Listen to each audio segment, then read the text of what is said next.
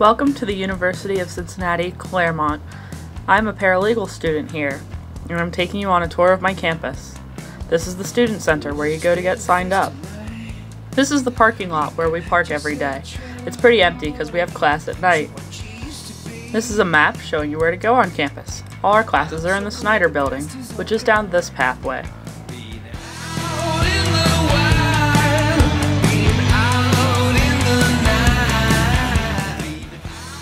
This is the Public Safety Office, where you pick up your student ID at the beginning of the term.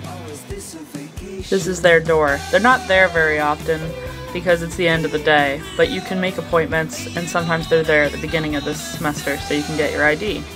This is the UC CAPS display. This is UC's Paralegal Association.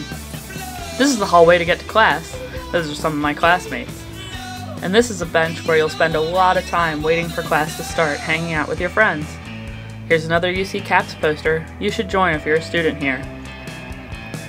Outside the door, a schedule is posted so you know which classes are in what rooms. So far, all of my classes have been in this room. Time to go to class! I've learned a lot of different things since I've become a paralegal student at UC Claremont. We spend most of our time in this classroom with the computers because a lot of the paralegal technology and the career path require you to work at a computer. We also have lectures and out-of-class activities and pretty interesting homework. We also have these really awesome bookshelves that we never use, but they look really nice. And this is my favorite printer because I can print things off of it for free, which you can't do at main campus. Now it's time for a break.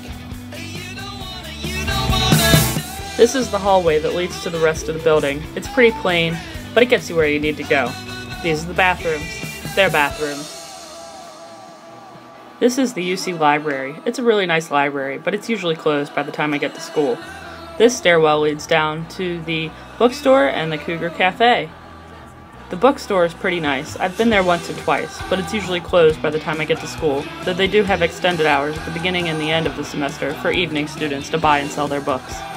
This ATM is my favorite because I usually never carry cash, and it allows me to buy things from the vending machines to eat during breaks. This is the Cougar Cafe. I think they serve warm lunches and stuff like that, but it's usually closed and empty by the time we're at school. Allison's buying something from the vending machines. This is where we spend our breaks most of the time.